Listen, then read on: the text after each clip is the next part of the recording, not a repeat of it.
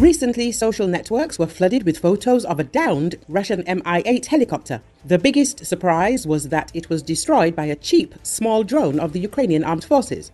As the Economist writes, at first it was unclear whether this was a lucky hit or a sign of a breakthrough in the air war. The Russian attack helicopters themselves played a relatively minor role.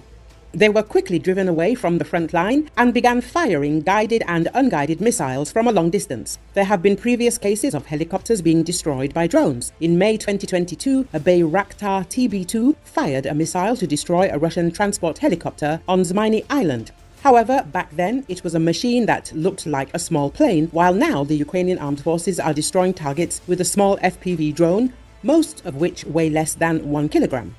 They are used as kamikaze drones and have already proven themselves to be extremely effective against ground vehicles and infantry, but until July, they had never hit a helicopter. Of course, there have been close encounters before, during which Ukrainian FPVs have chased Russian helicopters but failed to catch them. This UAV, loaded with explosives, can reach a maximum speed of about 150 kilometers an hour, while the Mi-8 can exceed 240 kilometers an hour.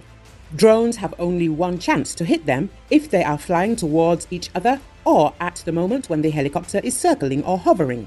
In this regard, data on the movement of Russian helicopters is vital when attacking drones. Since July, Ukraine has been using drones with software that can receive data from air defense radars and other sensors and calculate a target interception course. The operator maintains this course until the drone enters the visibility zone. There have even been videos on social media of Ukrainian drones intercepting Russian reconnaissance UAVs. It turns out that this method also works for helicopters. Of course, helicopter pilots have ways to protect themselves. While heat-seeking missiles are useless against drones, attack helicopters can use their automatic cannon against them. If that fails, the pilot can maneuver or increase speed to escape, abandoning his mission. Drones have one big advantage: they are incredibly cheap to make. FPVs cost about $500 to produce, and volunteers make them on their kitchen tables with soldering irons. So sending dozens of drones at a single target is much cheaper than launching a heat-seeking missile. The Stinger, for example, costs $500,000 per use. It has a maximum range of about 8 kilometers and must be used within sight of the target. However, FPVs have a range of 20 kilometers and can be launched well out of sight. If FPV can be successfully used in combination with these missiles, helicopters will have nowhere to hide, which will further limit their use. Ukrainians watched with pleasure the burning wreckage of the Russian copter worth $18 million. They hope for more. The publication concludes.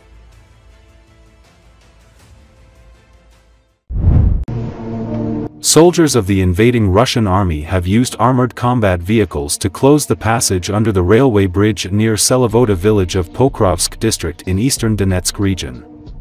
The invaders, who blocked the road with at least 4 vehicles, fled, abandoning the T-72 tank, which was fully operational.